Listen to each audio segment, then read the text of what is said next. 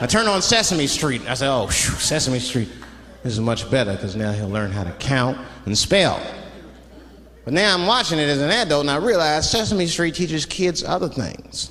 It teaches kids how to judge people and label people. That's right.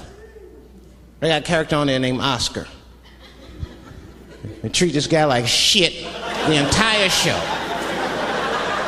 They judge him right in his face. Oscar, you are so mean. Isn't it, kids? Yeah, Oscar. You're a grouch. It's like, bitch, I live in a fucking trash can. I'm the poorest motherfucker on Sesame Street. Nobody's helping me.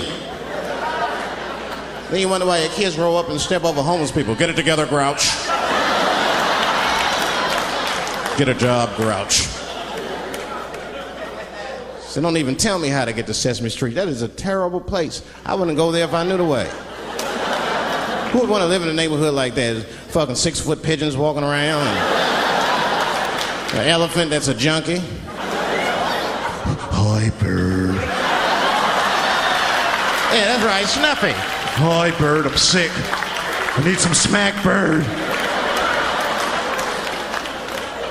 The Cookie Monster with his eyes popping out his head, screaming, cookie, cookie, cookie, like, ugh. What kind of cookies are you talking about?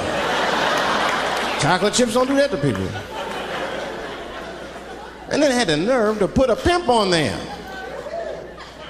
They didn't come out and say he's a pimp, but I know a pimp when I see one. They called him the Count. Had a cape and everything. You just see him pimping, bitch, where is my money? You've been late 4 times, I've been counting. How many times must I smack you before you act right? 1, 2 smacks. Oh.